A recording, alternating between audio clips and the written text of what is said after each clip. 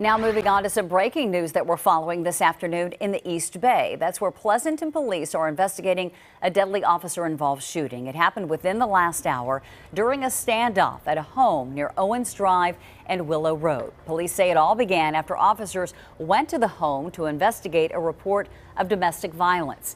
We're told the situation escalated and the suspect came out of the building and was shot. He died there at the scene. No officers were injured. The man's name has not yet been released. We do have a crew on the way to this scene and will bring you more details as soon as we receive any additional information.